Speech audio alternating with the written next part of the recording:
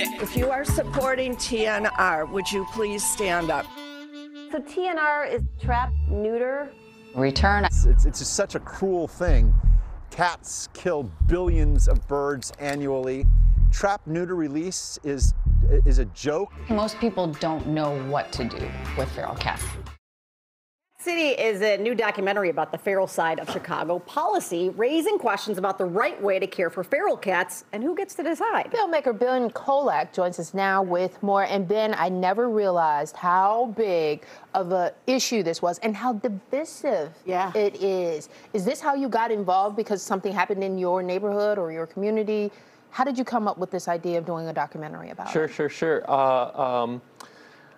Most of the documentary projects I take on kind of find me. And so this was the case here, both in the building I live in Hyde Park.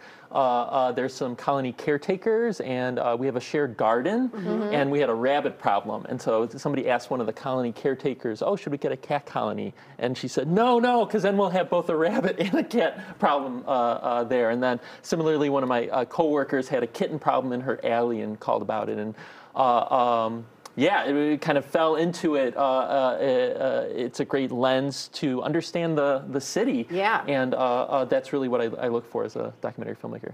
There's so many layers to it that's unexpected. I was like, okay, well, cats. I don't care about cats, but I do care about the cross-cultural issues between housing and race and all that stuff have to do with feral cats. How does that all get in there together? Sure. Well, Chicago's really kind of a test case for a big city having this kind of ordinance that protects them.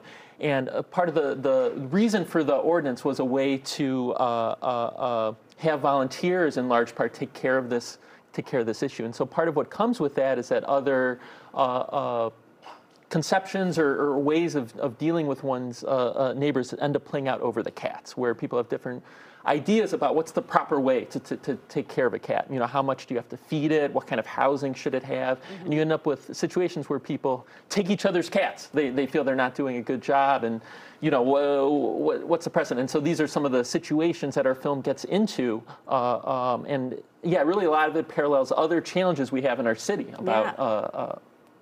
Okay. In your documentary, what's the definition of a feral cat? Yeah, that's a great question. Yeah.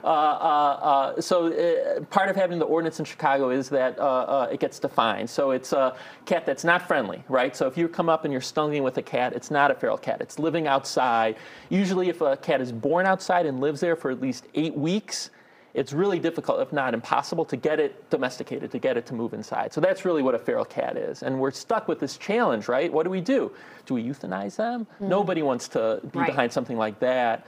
The shelters are overcrowded, so that's why this policy of trapping them, neutering them, and returning them to the area where they're at is seen as a more humane solution. Unless you're a birder, and then you dive into that, they're not happy about that, correct? That's right. Okay. There's a landmark study that the Smithsonian put out some years ago that claimed that outdoor cats kill billions of birds annually. And so that's really behind a lot of the concern in the conservation community. Why is there this policy that's protecting an invasive species, right? We spend all this money and time trying to protect the native species in this area, and these cats are running rampant, you know, killing songbirds and other birds and mammals across our city. But we still have a huge rat problem, and I thought cats took care of the rats. That's a really good point as well. In the film, we spoke with Chris Lepsick, who's down at Auburn University. He's the world's foremost expert on cat predation.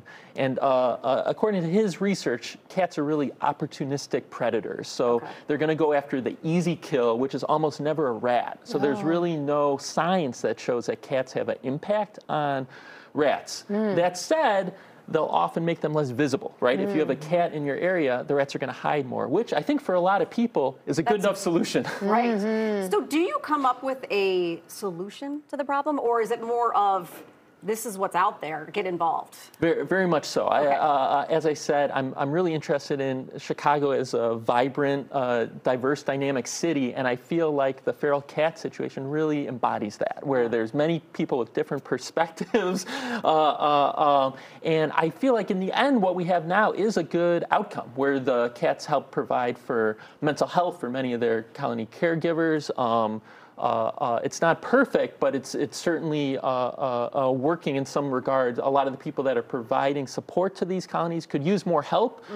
There's lots of great organizations like Treehouse Humane Society, Cats in Action, Paws that are supporting these colony caretakers. All right, so we can obviously find out more about this if we watch the documentary. Right. It's out now, right? It's cat.city.org is where you can find it. It's on a couple of different platforms, right? It is. It's streaming now on Canopy, which is available through a lot of public libraries and universities. It's also on Vimeo on demand, and will be on Amazon soon.